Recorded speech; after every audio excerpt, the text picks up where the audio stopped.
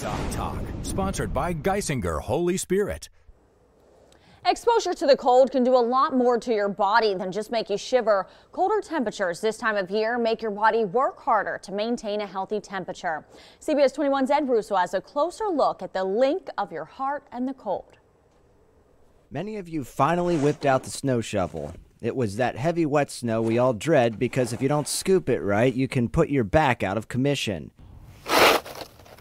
But the cold that comes along with the snow can actually be even more detrimental to your body. Studies have shown that cold weather in general precipitates heart attack and strokes and other cardiovascular events, up to about 30% more than normal. Your body has to maintain a healthy temperature of around 98 degrees.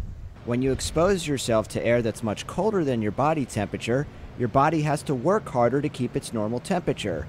In order to do that, your heart must work harder. What happens is your heart rate goes up, your blood pressure goes up, and your vessels constrict. So your body, when exposed to the cold, is already doing an involuntary workout on top of any physical activity that you're already doing, like shoveling snow.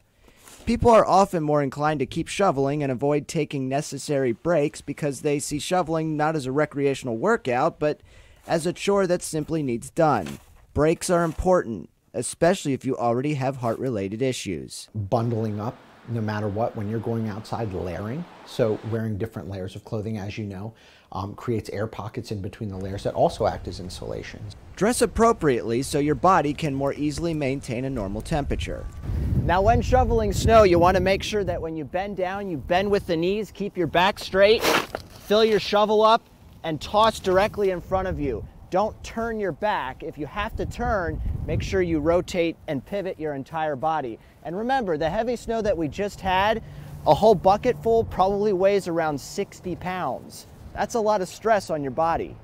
While any shoveling is going to put stress on your body, you always want to avoid any unnecessary movement that might strain your back.